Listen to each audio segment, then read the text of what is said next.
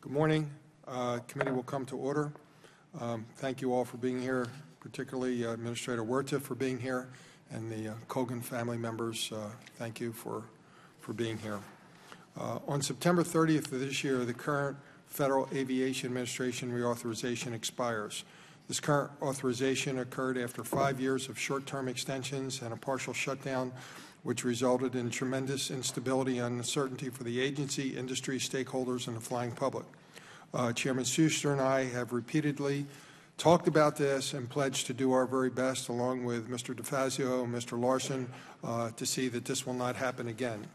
As we draft the new authorization, there are several key areas that must be addressed. Technological advances since the last bill are at the heart of two key areas of focus: the move toward GBS-based air traffic control under NextGen and the growth of commercial interest in unmanned aerial systems. These technologies hold enormous potential that could improve the efficiency and safety of our airspace system while unlocking billions of dollars in economic activity for the country. As Administrator Huerta will concur, NextGen utilizes many technologies that would not only increase capacity but also improve the safety of our airspace. Many of these technologies were researched, developed, and tested at the FAA Technical Center, the premier research and development facility for the FAA, which is in my district. While progress has been made on establishing NextGen foundational programs, it's clear that the FAA has a great deal of work to do before passengers and operators begin to realize more significant benefits.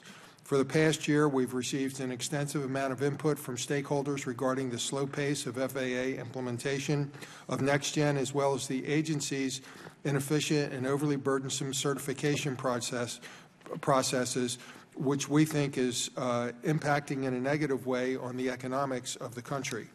Many of these problems have been identified in several oversight hearings conducted by the subcommittee, as well as by DOT Inspector General and Government Accountability Office.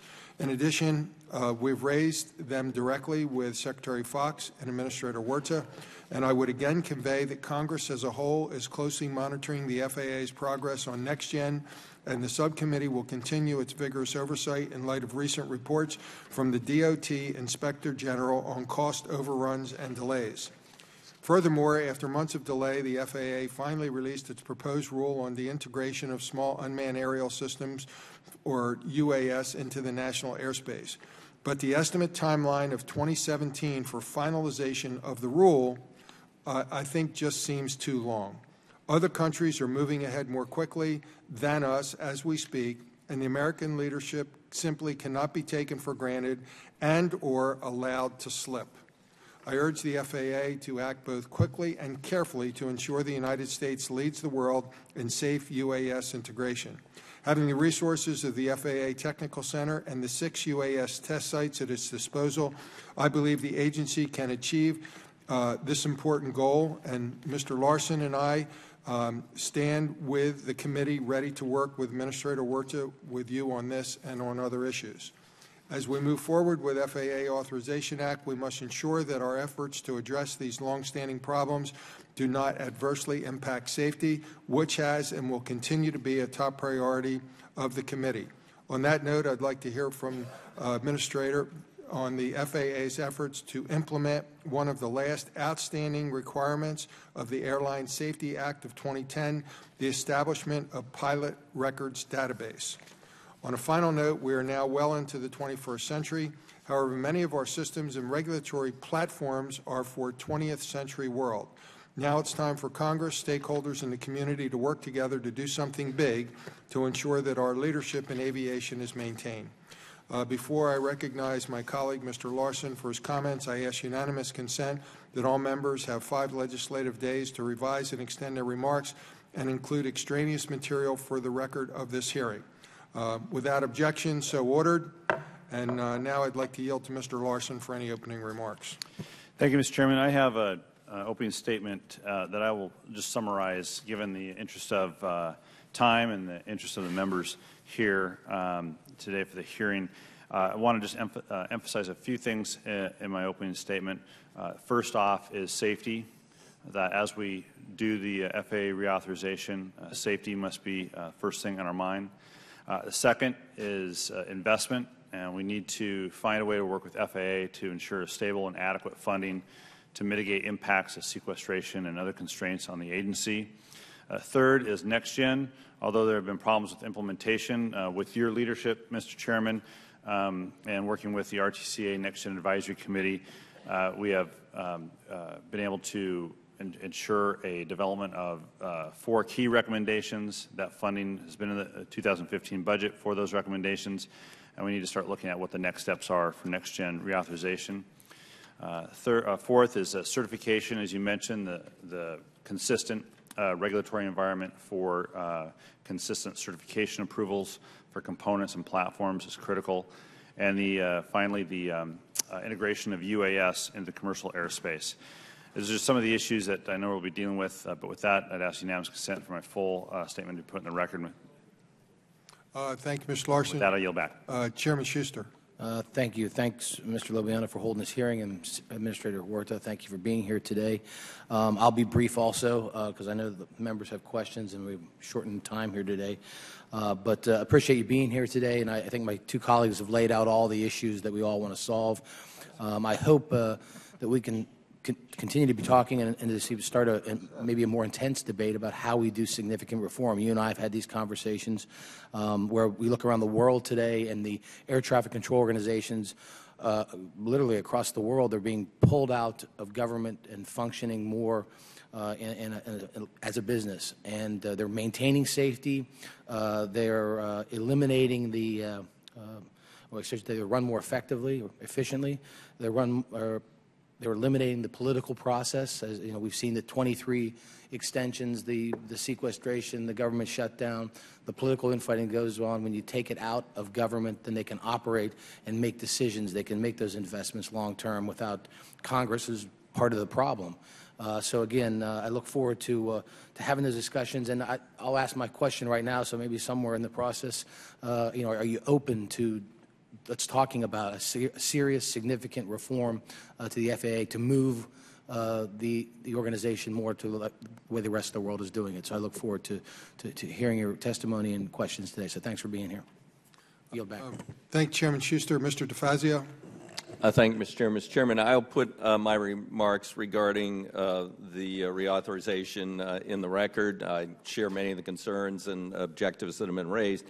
But I want to raise something else because I'm quite concerned. GAO released a report yesterday. I was one of the co-requesters of that report, which pointed out significant problems with the FAA in terms of cybersecurity.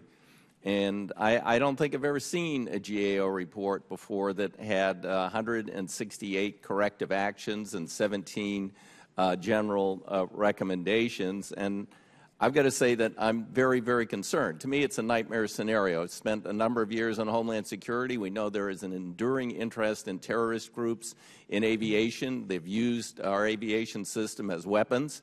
One can imagine, they might be interested in hacking the system and perhaps could facilitate a mid-air collision.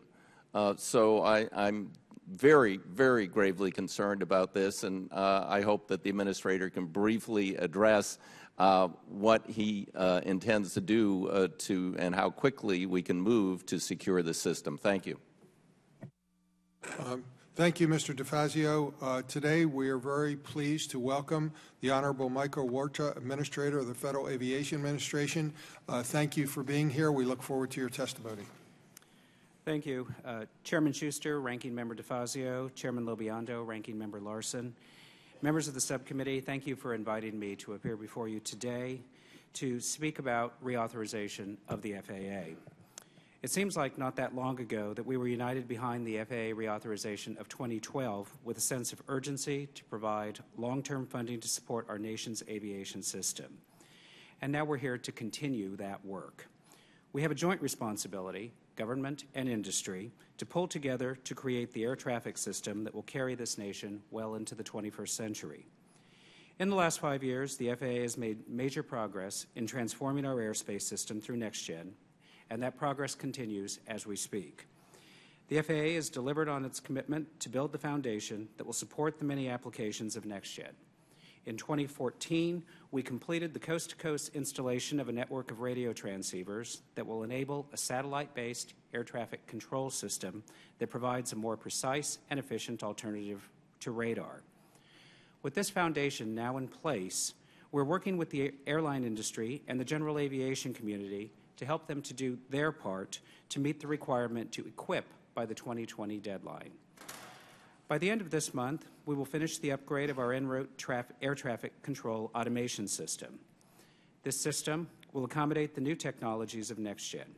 This is one of the largest automation changeovers in the history of the FAA, and it results in a more powerful air traffic system that can handle the challenges of the coming decades. Through our collaboration with industry, last year we identified and agreed on key priorities in implementing NextGen, and we have been following through. We now have more satellite-based procedures in our skies than radar-based procedures.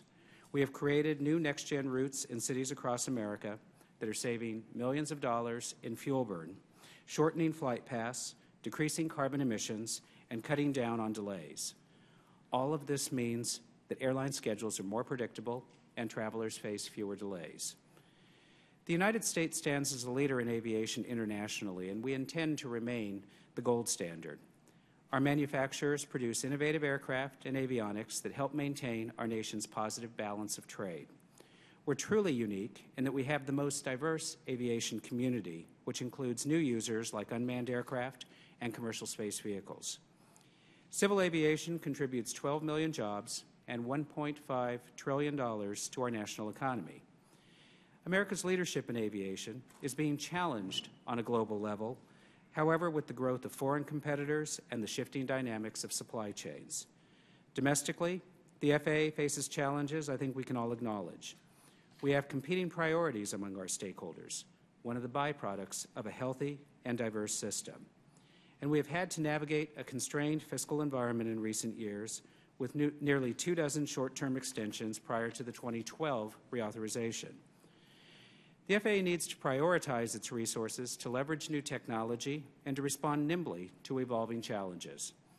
To maintain our global leadership and to continue to reap the economic benefits of this industry, we should use the upcoming reauthorization to provide the FAA with the tools necessary to meet the pressing demands of the future. A lot is at stake, and we need to get this right. To that end, the administration has developed a set of principles that we believe will improve our nation's airspace system and set the course for future progress. First, we need to maintain our excellent safety record and foster the use of data and the use of analysis to focus our precious resources on the areas of highest risk in our aviation system. We must continue the modernization of our air traffic control system. Part of that effort is to ensure stable funding for core operations and next-gen investments.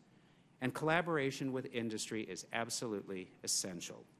We need to deliver benefits, and the industry needs to equip to use these improvements.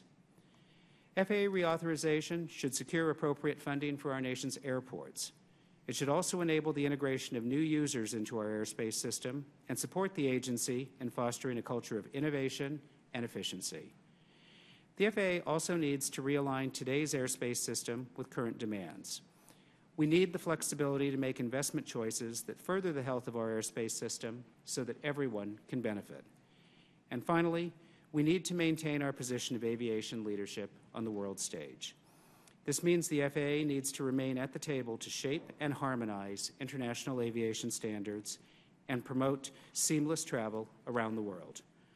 We're extremely proud of America's aviation heritage and innovation and inspiration that our strong and diverse system has always provided. I look forward to working together to make sure that the United States continues to lead the world as we create the right conditions for further innovation and achievement in the second century of flight. Thank you, Mr. Chairman. Thank you, Mr. Huerta.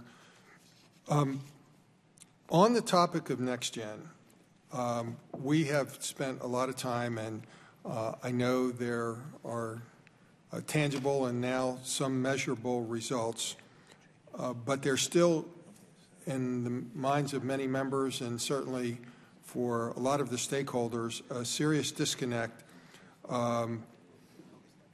between what the government auditors are saying and what the FAA is saying. And I'm hoping you can shed some light and explain why there is such a disconnect, where we have the FAA stating that NextGen is on time and delivering the benefits expected, and government auditors, which we heard from as recently as last week, talking about little benefits and slow implementation. And we're not talking about from 10 years ago. We're talking about this report we got last week was like in the last couple of years. Could you help us understand this?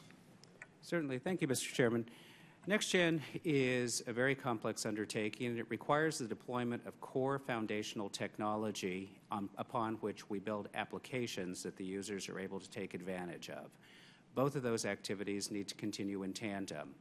The agency has been very focused on delivering the core infrastructure programs such as the ADSB program that I referenced in my opening statement, as well as the en route automation platform. At the same time, however, and those programs have, the ADSB program was delivered on time and on budget. The ERAM program was delayed, but we are coming to the conclusion of that, and those create an important foundation. At the same time, however, the FAA has taken the step to work with the stakeholders, the airline industry and the general aviation community, to deliver specific benefits and to deliver them now. The focus of that has been on performance-based navigation, where we have developed a number of programs in metropolitan areas to redesign airspace to result in very efficient flight paths that reduce fuel burn and therefore reduce cost to the industry. Last year, there were two very significant developments with the redesign of the airspace around Houston, where we deployed 61 new air traffic procedures on a single day, followed by North Texas, where we delivered 81 new efficient procedures on a single day. We've also done airspace redesign projects here in Washington, D.C., and in Northern California and in Seattle, and other metropolitan areas are following. These metropolitan-focused benefit programs yield very, very significant fuel savings. Longer term, now with the foundational infrastructure in place, we can focus on the national benefit programs such as Datacom that we have been doing trials on and which we expect to complete in 2019. And so it is true that it is a project that has taken many years, but we are delivering benefits for users, and we are delivering them now, and that pace will continue in the years ahead. On the issue of safe integration of unmanned aircraft systems, of course it's of great interest to many people across the country, as you know. How does the FAA plan to utilize the test sites while it works through the small UAS rulemaking? The test sites play a critical role in serving as the focal point for data and analysis and research in the areas of unmanned aircraft systems. As a result of research that is taking place at the FAA's Tech Center in Atlantic City, a lot of good research is being done on critical technologies that are essential for safe integration of unmanned aircraft. These include technologies such as detect and avoid. How do aircraft sense other aircraft, which is critical to ensuring that they can be safely integrated. Likewise, it serves as the repository to share research data among the 6 test sites so that the research done in one test site can be broadly understood and can be used to illuminate research in all the other test sites as well. The Tech Center plays a critical role.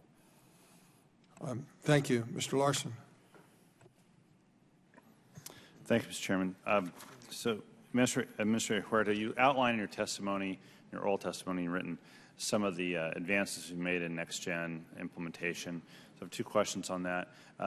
Despite that outline, there's still concerns, not just from the industry, from airlines, but from other folks that nothing's being done, we're still way behind, all sorts of criticisms along those lines. Can you briefly address that? The key developments that we've been able to make with NextGen have really brought the system a long way in realizing those benefits. I understand the skepticism that the industry and others in the system have had over many years, but I would encourage everyone to look at the very significant challenge we've made in the last 5 years. As we have built out the foundational technologies and as we have been very, very focused on delivery of benefits. Under the direction and with the support of this committee, we have engaged actively with industry. And the key part of doing that was to ensure that what we were focused on was delivering the priorities that industry want. As you know, we reached agreement with industry on four key areas of priority that they want us to focus on in the near term for the delivery of benefit. That was done through a collaborative process. We reached agreement on those priorities, and we are tracking to the milestones that were set forth in those priorities. They include a significant increase and focus on performance-based navigation, which we're doing through our Metroplex program. They want us to focus on surface operations, which we're very, very committed to. A significant focus on datacom, where we are focusing on deploying. Right now, the program is running in trials in 2 airports, and we will be deploying in 2 more in the months ahead. So by working in collaboration with industry, we have identified their priorities. We're very focused on continuing to deliver in those areas. Okay. I know, and the Chairman and I sort of feel like ex officio members of the NAC at times when it comes to NextGen. So I know there's, on UAS, there's a significant backlog of Section 333 exemption requests, and what can we do to help make this process more streamlined? I know we've talked about approaching it from a programmatic approach rather than a one-off exemption approach without compromising safety. Can you provide an opinion of this programmatic approach that some of us have talked about? Absolutely. Under Section 333 of the Reauthorization of 2012, Congress granted us the authority to grant exemptions to integrate particular users of unmanned aircraft into the national airspace system. And that has proven to be a very popular tool. We have a very large number of applications that have been received from industry. About 450 or so? Yeah.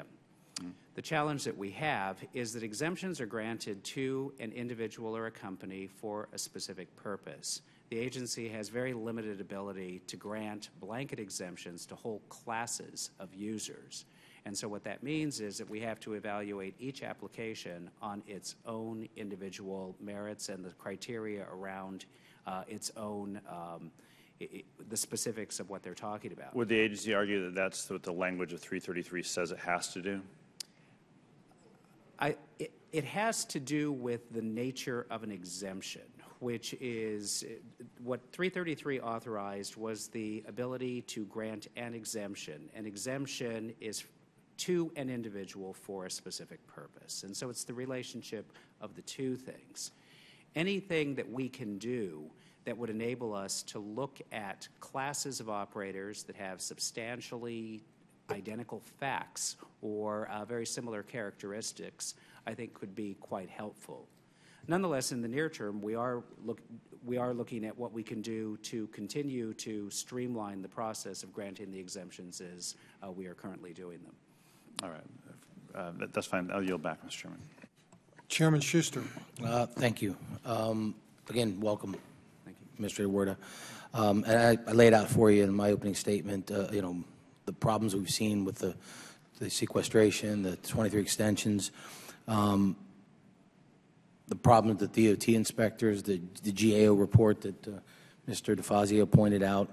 And again, my question's about, is the time ripe for us to be engaged in a debate to do significant reform? One of the things I learned last week or so was that Verizon, which does a lot of the same kind of things you manage data, signals, moving things around, they've replaced their system 4 times in the last 10 years. And if they did, they'd still be on the 1G program instead of the 4G program. They've been able to do that 4 times replacement in 10 years, and we've been talking about NextGen for 25 years. And again, there's blame at Congress too because of the way we've operated. 23 extensions, government shutdowns, those things aren't helpful either. But I think it's time for us to again look around the world and see that they've taken and moved the Air Traffic Control Organization out of government, let the FAA do what they're supposed to do, and that's regulate, making sure we get more certainty in the certification program. So again, my question to you, is the time right for us to really be sitting down talking about a significant restructuring with governance and the financing system of the FAA?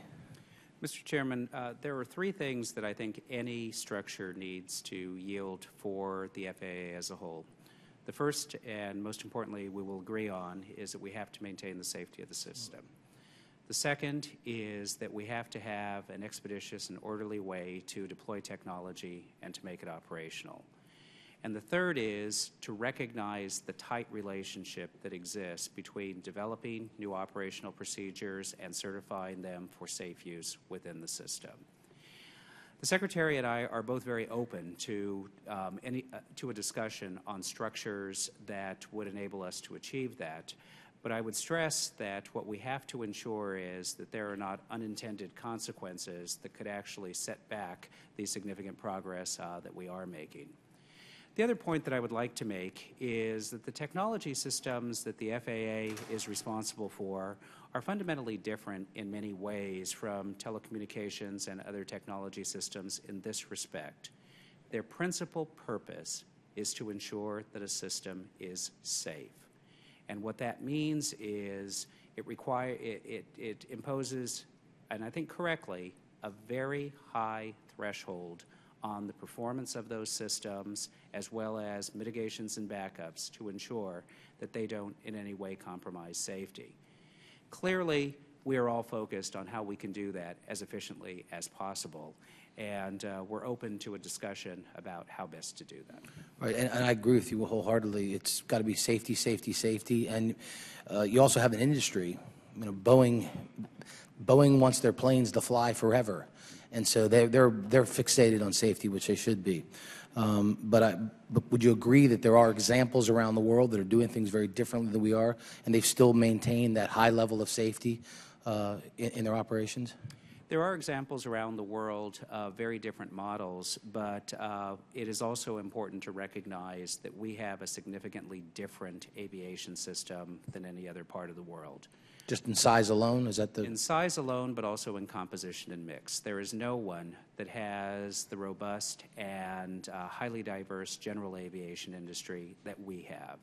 There is no one that has the mix of metropolitan and rural areas that we have, and the mix of airspace and the challenges associated with management that go with that.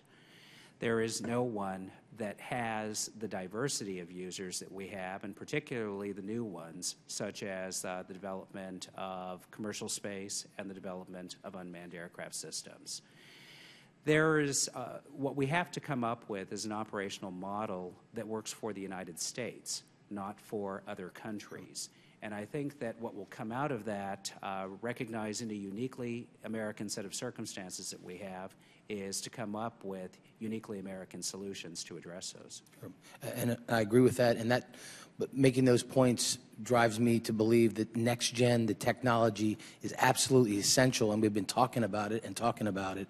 And finally the time comes, we have to do it, and that's why I believe so firmly that we've got to do something different. Again, to not only because of things not going right at FAA, but because of Congress's starts and stops when it comes to funding and the things that we do up here. So again, I appreciate your openness to talk about this and debate this, and look forward to working with you. Yield back. Thank you, Mr. Chairman. Mr. DeFazio. Thank you, Mr. Chairman. Mr. Administrator, I directed a question in the beginning, or concerns about the GAO report. Do you want to tell me your reaction, what you can do, how quickly you can deal with this? Sure. Thank you, Mr. DeFazio. First and foremost, the system is safe. GAO acknowledged in their report that the agency has made significant progress in identifying the issues they talked about. And of the many recommendations, many have already been mitigated, and we're working closely with them to continue to focus on them. I'm very actively focused on the recommendations, and as I mentioned, we've remediated a very significant number of the technical findings already. We established a cybersecurity steering committee a number of years ago. This was part of an initiative to give greater focus to the whole question of cyber. And I've asked them to provide oversight on behalf of the agency on a risk-based approach as we address each of these recommendations. They're not all equal. We've been proactively in identifying other potential actions to enhance the cybersecurity posture of our national airspace system, as well as the agency as a whole. And we've been working with our other government partners, those that, like we, have technology-based organizations to ensure that we're using best practices. It's something that I am very committed to and very concerned about, and we're remediating this as quickly as we can. You're moving or intending to move a lot to the cloud. Doesn't that raise concerns? It raises an important question. As we have transitioned our national airspace system from what's largely been a closed system to an IP-based system where we're buying services from the private sector, what it means is not so much that we're opening up a problem that we haven't had, but it means that we have to ensure that we're using private sector best practices to ensure that we have the appropriate cyber controls in place. Okay. Well, I haven't had a chance to read the 168 SSI recommendations, but I've got to say I'm going to be looking for some very specific assurances when I find some critical deficiencies, because you know, a hack of the air traffic control system could lead to catastrophic consequences, in my opinion. So, quickly on a couple other issues. I started maybe 15 years ago raising concerns about foreign repair stations with more and more work moving there. I have concerns, you know, that these people don't undergo background checks, but also at least minimally drug and alcohol testing. We've been working on a rule for, I don't know how long. Where are we at? We did publish an advance notice of proposed rulemaking on drug testing in foreign repair stations. We received a number of comments. We're evaluating those now, and we want to get the notice out in the near future. It has been about, I think, a decade. Then how about the centralized database for pilot records? Where are we at on that? We've done a fair amount of work on a centralized database. One of the things that we wanted to see is what we could learn from other industries that focus on centralized records from a wide variety of different technology sources. This one is technically very difficult for us to work through and to do it in a way that we can ensure that it meets the appropriate cost-benefit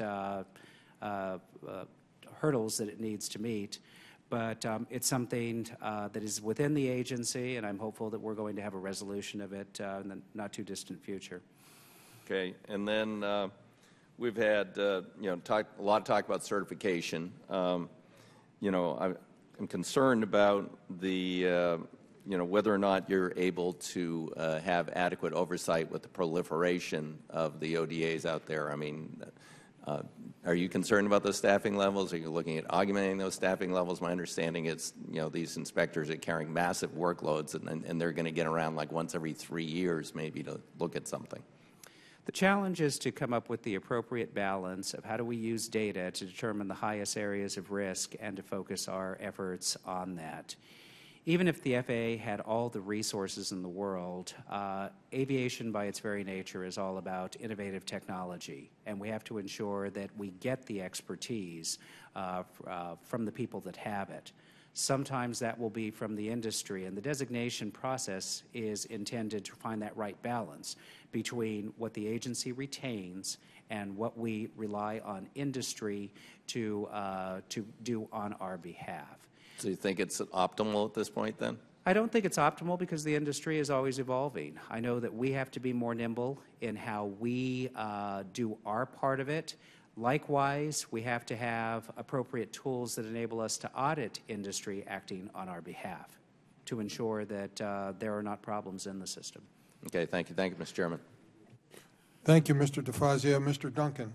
Thank you, Mr. Chairman, and thank you for expressing our continuing concern about the cost overruns on the next-gen contracts and so forth. But, Mr. Administrator, I have two other concerns. First of all, there's great interest in and even great concern about unmanned aircraft drones. And the DOT Inspector General several months ago issued a report about the FAA being behind schedule and there being what they called a magnitude of safety and privacy concerns about drones. And people, we're reading that Amazon and a lot of other big companies want to do potentially millions of deliveries by drones. People are wondering about, are they going to walk through their neighborhood and have to dodge these vehicles, and privacy concerns and so forth. Where do you see all that heading, and can we put some kind of, are we going to be able to put limitations or control on some of these unmanned vehicles? Mr. Duncan, I think you've very well summarized the three competing things that need to be balanced as we integrate unmanned aircraft. On the one hand, there are the innovators that want to take advantage of the technology to do as much as they can. On the other, the public has expressed concerns about how are they safely integrated, and there are also concerns that have been expressed about ensuring that individuals' rights to privacy are protected. The FAA is extremely concerned and very focused on how we balance the first two of these. How can we provide for integration, but how do we ensure that it is done safely? The small UAS rule that we put out earlier this year strikes a balance between dividing the industry into different classes of unmanned aircraft, very small where there might be less risk, and then larger where we would suggest that there would be different requirements that would be created for that. We have proposed to create a different class of operator, not a pilot's license, but an unmanned aircraft operator. And for certain classes, we've proposed that they be exempt from the certification requirement. But they still need to meet appropriate standards of safety. On the same day that we announced our rule, the White House put out a policy related to privacy, and I think that reflects the larger concern that we as a government need to be concerned about, and that is how do we ensure the appropriate levels of protection for personal privacy. The government's policy deals with the government's own use of unmanned aircraft, but the President also tasked the Commerce Department through the NTIA to really take the lead in looking at these larger questions of privacy and how do we ensure that individuals' privacy is protected. We're going to need to balance all of these things as we integrate unmanned aircraft into the airspace system and as we do it safely. Well, thank you. There's other aspects to that, but I don't have time to get into all of that. I do want to raise my other topic that I've always had so much concern about. In the late 90s, the Atlanta airport testified before us that their main longest runway took 14 years from conception to completion. It took only 99 construction days. And in every aspect or every part of the work that this committee does, highway projects, the rail bill that we'll have in there today, we've tried to put in environmental streamlining. Sometimes over the years it seems that we've been more successful at lip service than we have about actual action in speeding things up. And we seem to take about 3 times as long as other developed nations on almost all these major transportation projects. Are you satisfied that we're doing everything that needs to be done on speeding up project delivery times and in environmental streamlining to get so we can get these things done in cost-effective ways? The committee gave us some important tools in our last authorization in 2012 for the Congress. Those are dealing with the environmental process as it relates to airspace redesign, which is critical for us to deliver performance-based navigation and next-gen. There were 2 categorical exclusion categories where Congress directed us that under certain criteria that we could make a finding of a categorical exclusion, which greatly accelerates the environmental process. 2 categories of those. The first one we adopted as policy. The second, we worked with the Next Gen Advisory Committee to come up with a way forward of how we implement that. And so this is something that we're very focused on. I will say that in your home airport in Atlanta, one of the things that we've been focused on in the airspace redesign is how can we get more capacity out of the runways that they've already built. And as a result of that activity, we've been able to get a significant increase in both the arrival and departure capacity as a result of doing airspace changes and relying on this streamlined process that we're talking about. Well, thank you, Mr. Chairman. Thank you. Mr. Lipinski. Thank you, Mr. Chairman. few questions that I have. First, I'll start with this one. Lewis University Airport is located in Will County, which is an important part of my district, one of the fastest growing regions in northeastern Illinois. Lewis University Airport submitted a list of capital needs to the Illinois Department of Transportation, which administers the FAA State Block Grant Program. A few of the priorities include land acquisition for runway safety, a runway rehabilitation project, and most importantly, a control tower, which is critical to support the airport's role as a generator of regional economic growth, an important reliever airport for Midway and O'Hare International Airports, and also a training school. So I appreciate the meeting that we are going to have next month to discuss these important needs. I look forward to that meeting and in discussing what potential ways there is for the FAA to fund these projects, especially the control towers. That sort of leads me to a more general question. I'm wondering if you can provide any updates on the remote tower initiative that's ongoing.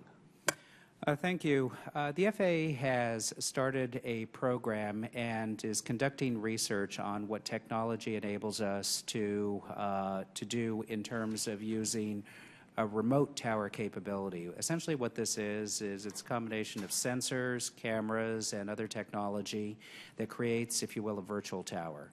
The controllers that are actually removed from the facility in question have the ability to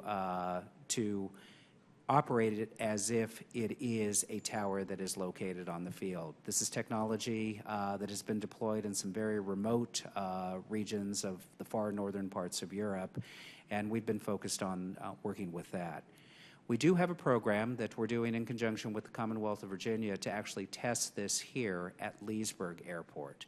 And this is a project that we're working cooperatively with our labor partners as well as the airport in order to test this and understand how it works, not only for Leesburg, but how it works in conjunction with the congested airspace surrounding the Washington airports. And so the interaction between what we're doing in this particular airport, I think, will be very useful. If the results are promising, this is something that I want to move out very aggressively on because it holds great potential to address the needs that you're discussing. Any sense of when that might be, you may have results that you're confident in? It kind of depends on where this takes us. The program is really just getting started at Leesburg right now. We have to develop some data in terms of how it operates in different kinds of weather, different traffic conditions. But we can provide detailed information on that to your office on a regular basis so that we can give you a sense of what we're learning from that. Thank you. Lewis University is one of the 36 air traffic collegiate training initiative schools. And students from my district and across the nation chose to attend Lewis because of the advantages that CTI schools provide. We all know that the hiring process was changed just over a year ago, and this really hurts the students who decide at a young age to enroll in a program fostered by the FAA. I understand that a graduate of CTI school was never guaranteed a job, but they did have an advantage in the hiring process that they gained in exchange for working hard in school while paying tuition. I think the unique nature of these degrees is also worth noting. While a CTI graduate with a specialized degree can always pursue a different career path, the window to become an air traffic controller closes shut at age 31 and there's no going back. I'm wondering, I'd like to know what the FAA is planning to do this year to build off the language of H.R. 83 to help students who enrolled or graduated after the hiring changes. Now, I understand the purposes of the hiring changes, but I'm concerned about the students who have put all the time and effort and money into the CTI programs. Sure. We are implementing the provisions of the piece of legislation that you mentioned in this year's hiring program, and we have identified all the individuals that are affected by that going forward. I'd like to step back and talk about the broader point that you make about the benefit of the education program that goes there, as well as the point about there being no guarantee. This is a highly competitive job. We received 28,000 applicants for 1,600 positions, and so under any scenario, there will be a lot of people that would like the job that don't get it. But of those that we selected, 2/3 were CTI graduates, which I think indicates the value of the CTI education and how it positions people to compete for this highly competitive profession. Thank you. I'm out of time. I yield back. Thank you. Mr. Rokita. I thank the Chair, and good morning, Administrator. Good to be with you. And could you keep your microphone really close to your mouth? Maybe that would help. Okay, sorry about that. Yeah, thank you very much. Been listening to your testimony, and some phrases have popped out. Let me reiterate them, and I apologize for the paraphrase. Feel free to push back if I went unfair in the paraphrasing. But you've testified so far that we need to keep our leadership position in aviation on the world stage. You said no one else in the world has a GA industry as robust as ours. That's fair. And then you said we need to come up with uniquely American solutions because we have an airspace system and a population of different stakeholders and users that is unique. Fair? Fair. I agree with all that as well. Mm-hmm. My question is, it's clear to me you're not a short order cook, okay? It's clear to me the agency's not a short order cook, and nor should we be when it comes to promulgating regulations. I believe in the old adage, measure twice, cut once. But how long do you think it should take to come up with these uniquely American solutions in terms of promulgating regulations? Take the Pilot Protection Act, that legislation that would repeal the third-class medical requirement generally. We've talked about that. You've written rules, apparently, but we haven't seen them. Mm-hmm. You said I'd like the rules, and perhaps the 180 of us as co-sponsors would like the rules, perhaps love the rules. Maybe I'll use the word love. Maybe you said like. I'm waiting to like. I'm waiting to love. Are you satisfied with how long it's taking for either these rules or how long it took for the UAS rules to come out, or the fact that the Part 23 rewrite has gone way beyond the time? And I'm not trying to give you a gotcha question. I just, as a fellow leader and as a person who used to run a big agency himself, how do you keep the accountability train moving? How do you measure metrics? How do you measure progress in these situations? The regulatory process, as you know, is quite deliberate. It can be quite frustrating. It's intended to balance and to deliberate over many competing objectives that are out there. On the point of the third-class medical, you are correct. The agency has done a lot of work in this area, and we've been in a discussion with our administration partners on what is the best way to proceed going forward and how we could implement this and make it available for comment. I think that the process certainly takes longer than I would like. It is something that I understand, though, because there are many competing points of view on this and in any other regulatory matter. These haven't even gotten out to the public. And it's not just about GAPA. It's about the Part 23 rewrite. It's about the UAS that just hit the street, those regulations. I mean, yes or no, satisfied? I think that I would like to see a quicker process, but I understand that there are a lot of competing interests that need to be resolved. Thank you. In that same vein, when do you anticipate implementing the Aviation Rulemaking Committee recommendations for Section 312 and 313 of the last reauthorization that had to do with the aircraft certification and the streamlining competing regulations? 312, we submitted the report to Congress in 2012, as you know, and we've completed, I believe, 10 of the 14 recommendations that, or activities that we put forward with respect to that, and we're focused very much on the others. And any timeline? I'll have to get back with you with a specific timeline on that. When can you get back to me? We can get back to you soon. Next week, 2 weeks? Next week. We'll get back to you next week with a report. Thanks, Administrator. Next question that I had regarding AIPs and PFCs. Do you have any comments, as the agency, have any comment on what the cap should be, and is it time to raise passenger facility charge, or is it time to tweak the measurements or the formula or the priorities that we issue AIP monies, especially in the pure discretionary area? The administration set forward its proposal in the President's budget, which would raise the PFC from the current cap of $4.50 to $8 for large airports and at the same time remove the large airports from the formula program.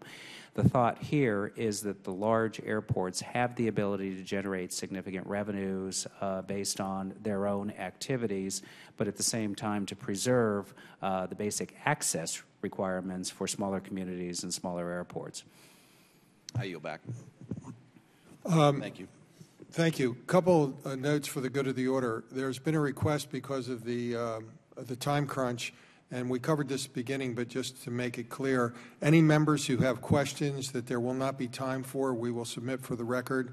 And Mr. Huerta, I'm sure your team will help get back to us. Absolutely. And then I'd like to ask unanimous consent in light of the hard stop at 10:40, very hard stop at 10:40 in consultation with Mr. Larson and Mr. DeFazio and Mr. Schuster, that we go to a hard 3-minute questioning.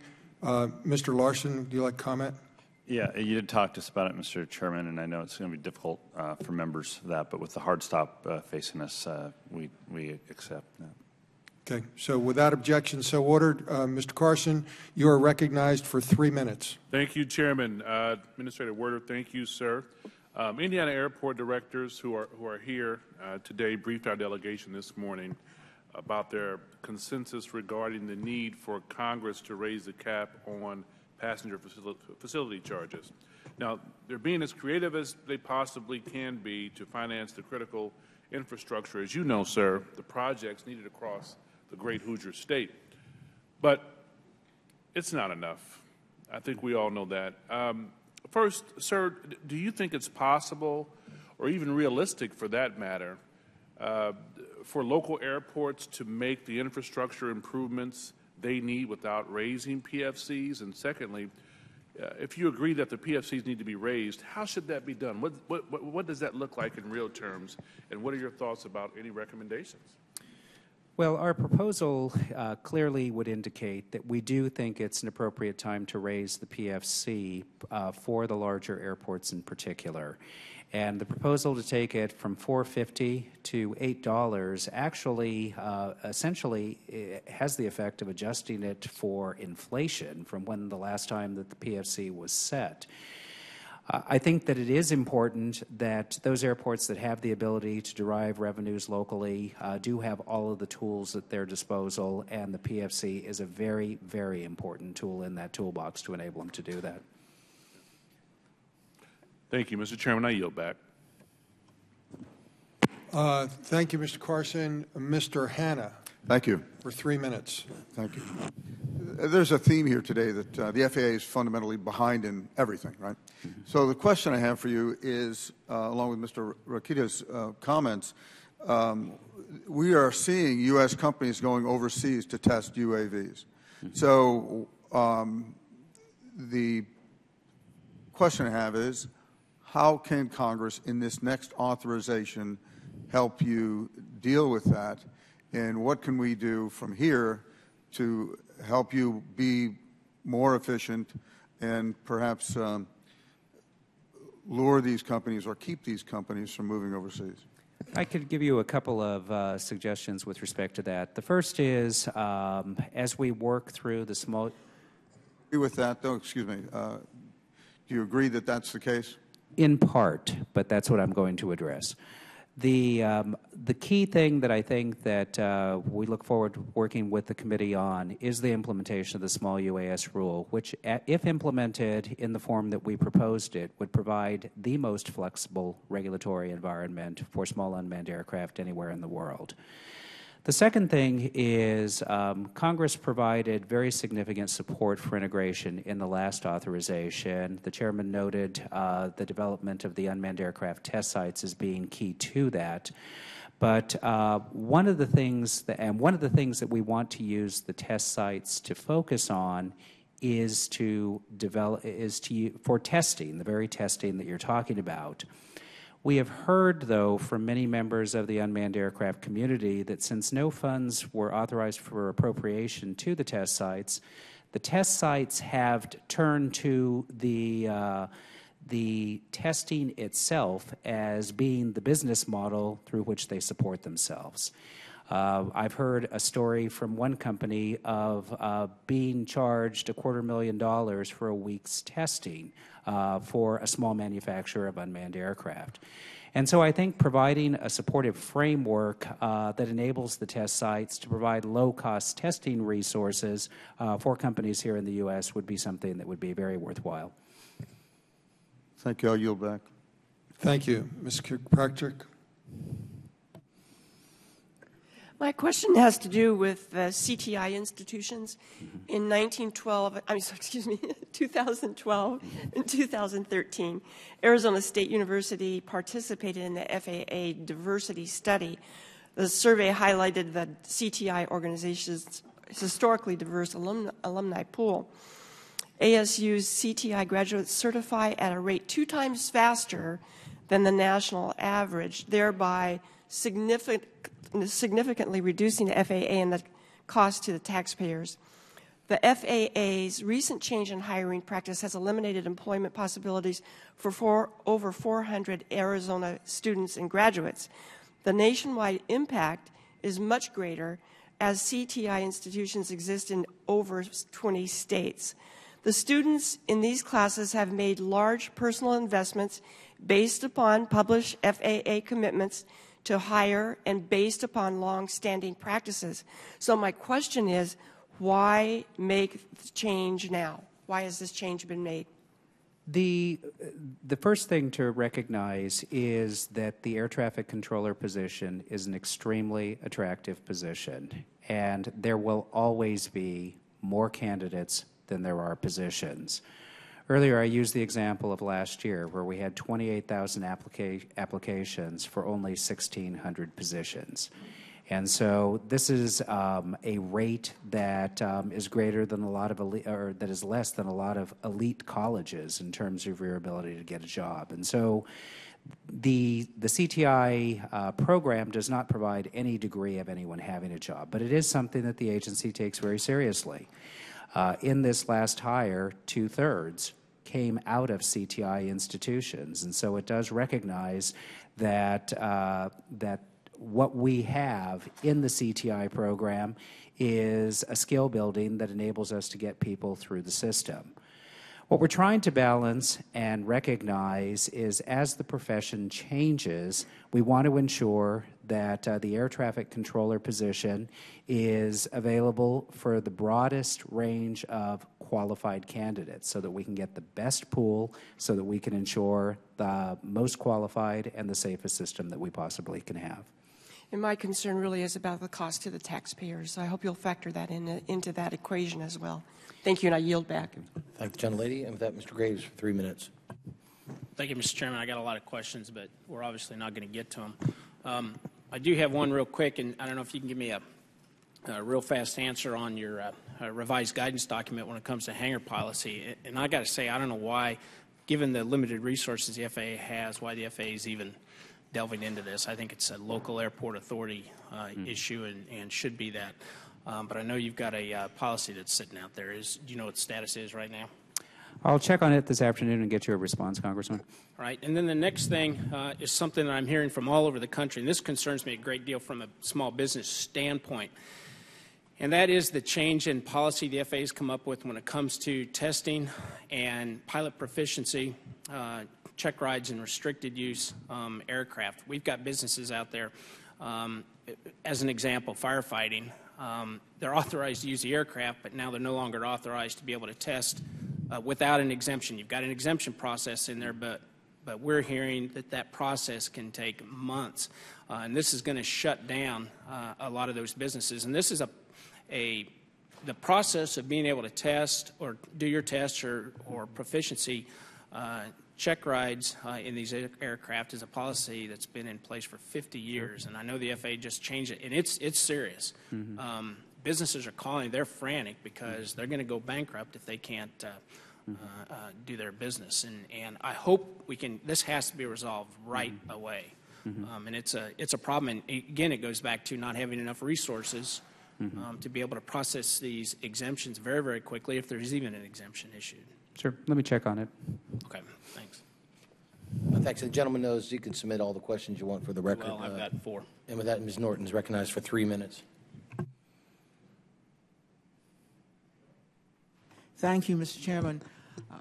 I have a question that I think must trouble other members from major metropolitan regions. I noticed on page 4 you say that you want to make aviation safer and smarter, and I wonder if next gen and what you're doing now, whether that also applies to making planes less noisy. There are a number of communities near the Reagan National Airport, Foxhall, Palisades, Georgetown communities, constant issues before next gen, and we've had some next gen here, and with next gen. Later this spring, I'm going to be having a community meeting. I am troubled, though, that the community has been meeting with the FAA and with the Metropolitan Transit Authority, and thus far the questions about noise and noise itself remains and the questions unanswered. It seems to me that it would be very important for there to be a collaboration between FAA and communities, particularly since these communities are now densely populated with real people. And I'm asking if you will be available, or if FAA will be available to participate if I have a community meeting trying to sort these issues out. I think the FAA will certainly work with you to address these community concerns and to respond to them. I can give you a couple of things that we are working on, though. As a result of the redesign of the airspace here in the Washington area, we've been working very closely to ensure that flight paths are more precise, that they follow the river. And yeah, that's critical, rather than the community. The river does wind, but as a result of technology, we're able to follow it much more precisely, and that is something where we have a very active program with MWA, the Metropolitan Washington Airports Authority, to ensure that aircraft are in fact following the river going forward. We have a larger initiative that we've undertaken as well, which is really to study the question of the DNL metric. That's the day-night average method that is used as the measure of aircraft noise. This is something that's been around for a very long time. And as a result of just the changes in technology, as well as the evolution of where aircraft engines and aircraft airframes have gone, we want to validate and determine, do we need to change the metric of how we look at noise and how we measure its impact on communities? This would be very important. The FAA's ombudsman has said that there are only 3.5 hours when there are, per night, when there are no flights over these communities. This is just unacceptable. One more question, if I have time. Yeah, well, your time's going to expire, so I ask you to submit it in writing because we got 6 minutes. I got 2 members here. Well, let me let those members speak then. Okay, and you submit it for the record because Mr. Capuano. Thank you, Mr. Chairman, and thank you, Mr. Administrator. 12 years ago, I fought to get on this committee, and one of the first things I learned about was NextGen. Sounded great to me, safety and improved efficiency. 12 years later, and I don't know, about 1,000 hearings on NextGen, and I don't know, give or take $5 billion of taxpayer money, and I don't know how much money in private companies, and it's now been implemented in Boston. And I got to be honest, Mr. Administrator, I'm wondering, my support is significantly wavering. I don't see much change for all the money and effort. And this is not laying on you. I don't think there's anything bad. I think it's good to try something new. But sometimes it's also good to say, maybe it's not worth the money. And I'm kind of at that point now. I'm following up on a question on DCA. As far as Boston goes, I'm told that I can't even intentionally fan planes because, oh, no, we can't do that. Yet in DCA, you can do this. I just landed that way the other day. Sounded great. See, I understand it. But I can't do it anyplace else. That doesn't make sense, especially when we spend all this time and money on a system that should allow you to do that exact same thing. Mr. Administrator, I got to tell you, I think my real basic question is, why should I continue to support throwing money at NextGen when I have yet to see enough bang for the buck when it comes to decreasing noise, when it comes to increasing safety, when it comes to decreasing delays, or any other things that we had hoped the NextGen would support? And I want to be clear, I've always been a supporter of NextGen. I kind of still am, but I won't be until we start seeing these savings again really quickly. I haven't seen them, and I don't think I'm going to see them in the near future, and I just would like to give you an opportunity to convince me to hang in there. Well, I'd encourage you to hang in there. We are seeing significant benefits all around the country, but I'd like to talk about some of the specific things we're doing in Boston. Boston Center has been fully upgraded in terms of the new automation platform, the en route automation platform that is really central to the deployment of all of the next-gen benefits that we're talking about. And it's operating very, very well there. Boston Logan Airport is an important test facility for us to test a lot of next-gen related surface operations that greatly increase the efficiency of the airport, reducing departure delays and also reducing congestion on the ground. We have a great relationship with the Massachusetts Port Authority to try to make the airport operate more efficiently.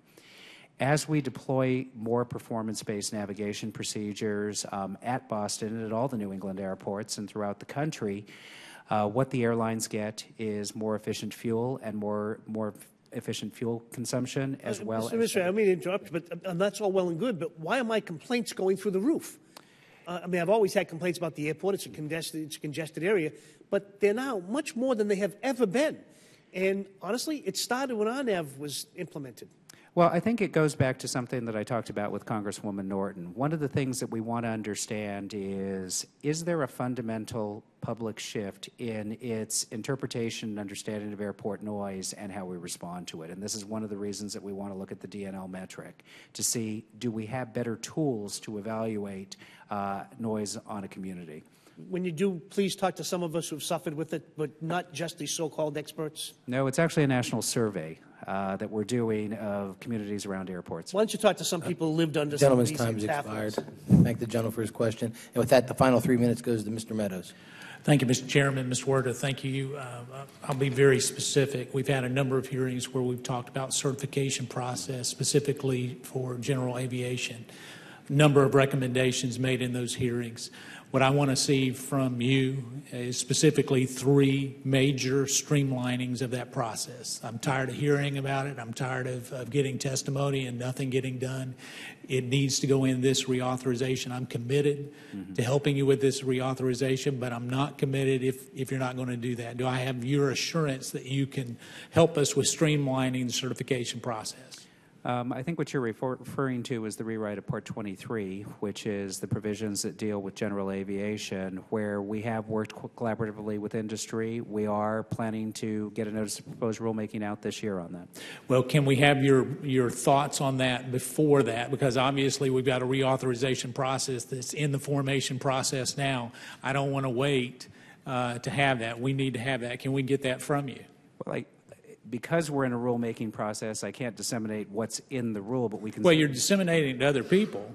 No. So, I mean, you're just saying you can't disseminate it to Congress? No, that's not what I'm saying. What I'm saying is I can't actually publicly put out what is in the rule until it comes out for a notice, but we can certainly share with you... But you can tell us what your thinking is. We can certainly tell you what the results of the ARC have been, working with industry, and exactly where... Well, we've already heard that at hearings, but let me go on further. You talked about gold standards.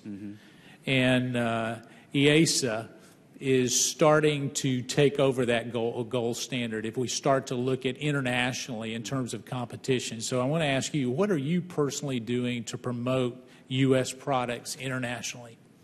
The FAA cannot actually promote U.S. Well, they are. Your competition is. That is true. They have a specific promotional authority. Our promotional authority was removed from us in 1996. And so how we focus on promoting U.S. products is ensuring that we can streamline the process to get the products to market. Well, and so can you submit to this committee 3 things where you've actually streamlined regulations? Sure. Significant. I'm not talking about just small, but I'm talking about significant streamlining. Have you actually done that? Is that your testimony here today? Yes, it is, and I'd be happy to share examples with you. All right, I'll yield back. Thank you, Mr. Chairman. Thank you, Mr. Meadows. Again, I apologize to all the members of the committee for not being able to continue this. And Mr. Werder, thank you for being here today. We thought about coming back after, but it's an hour and a half, and I want the administrator to go back to the FAA and work on all these things we've been talking about. But we appreciate you being here. Members, I'm sure will be submitting questions. I would encourage you to get back to us as quick as you can. It would make my life easier when they start pounding on me on why they're not getting responses. But you've been very good at that in the past, and we appreciate that. Again, thank you for being here, and thanks all the members for being here. And the hearing is adjourned. Thank you.